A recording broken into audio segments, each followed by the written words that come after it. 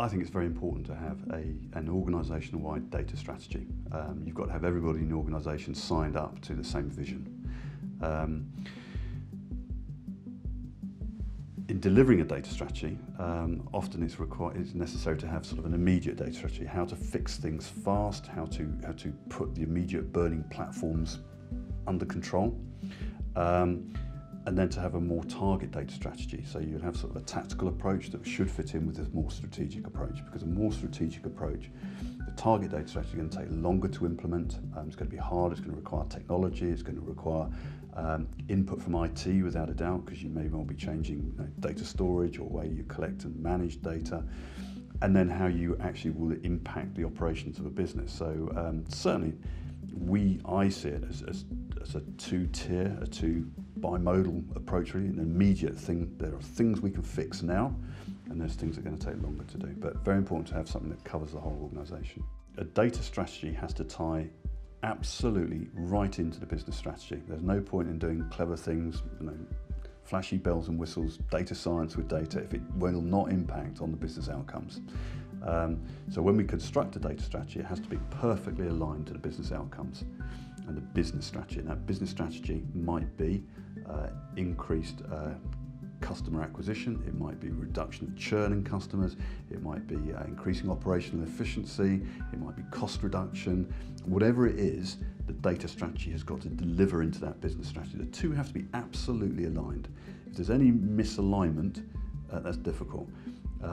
Organisations which are perhaps not-for-profit or government departments it's harder because you're often working around KPIs rather than bottom line or customer acquisition, but there will always be a business strategy which you can tie into.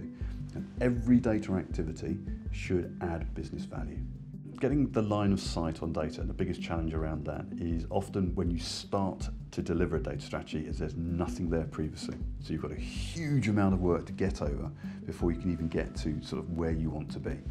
And that big piece of work around getting the line of sight is the thing we call data lineage, is understanding how data is moving from the point of collection across the various applications, databases, software systems in the business, and then is used, where it might be popping out into spreadsheets or into reports or whatever around that flow. So data lineage, you'd start at the base level with what's called a physical model. In other words, how data is moving between individual database fields in databases and applications. You'd have a logical model, which say these are the business processes that are used, and you'd have a conceptual model, which is a very, very high level. Understanding that kind of lineage is absolutely crucial. Democratising data is hard to achieve. It's where a lot of organisations start from. Lots of people dealing with spreadsheets or small databases out in the business. That isn't really democratising data. What we want to do with the data strategy is centralise the data management, so we get a single version of the truth. So we get governed data, and then democratising access to those data sources. So rather than getting lots of silos of data, people are working from the same data source. And using self-service reporting tools or self-service analytics tools allows the people who are the subject matter experts in the business to actually use the data as they see fit. That's true democratisation of data. The role of a chief data officer in the data team is to make other people look good. I think it's a very good thing for each department, each part of the business to be able to self-serve on data rather than relying on other specialist functions within an organisation such as a finance department, because it enables them to build their own business cases, enables them to do their own analytics and forecasting and bring together a proper business case to bring to finance for a proper meaningful discussion. And they can model and look at returns on an activity they want to do or cost savings they want to make because they've put it together with their data, but it's governed data. Creating the case for change around data is becoming increasingly easy. There's obviously, if you can create a business value case, then most CEOs or CFOs will buy into that. If you can show return on investment or return on the activity, either in cost reduction or increased revenue, you've got a case for change.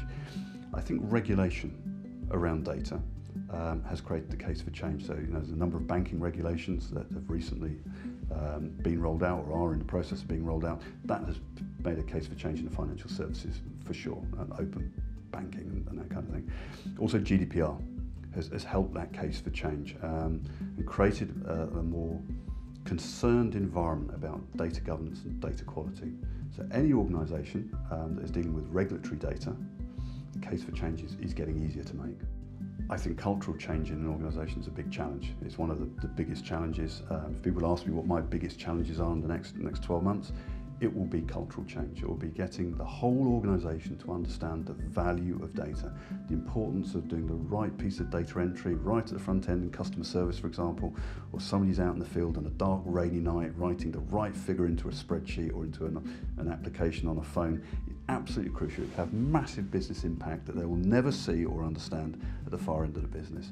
So creating that culture of valuing data as a resource, as an asset, is absolutely crucial.